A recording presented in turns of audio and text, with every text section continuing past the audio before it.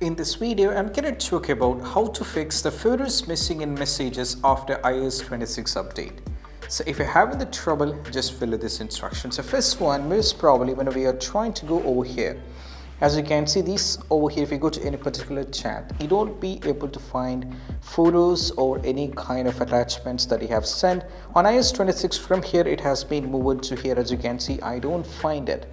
So if you're having this particular trouble, then how we can fix it? So what you need to do is, the first and foremost step in order to fix it, if you wanted to bring it back photos missing over here on the messages, what you need to do is just need to go over here, tap on the settings, and from here you have to tap on the profile icon, and from here you have to scroll down and navigate to iCloud over here.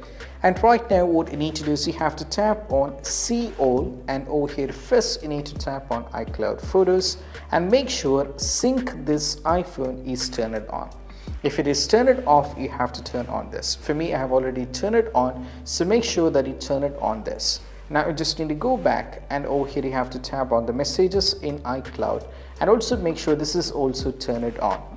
So once you turn on these two things, and if you go back, and most probably this should be completely fixed and you don't have to worry on this, and this is how we can do it.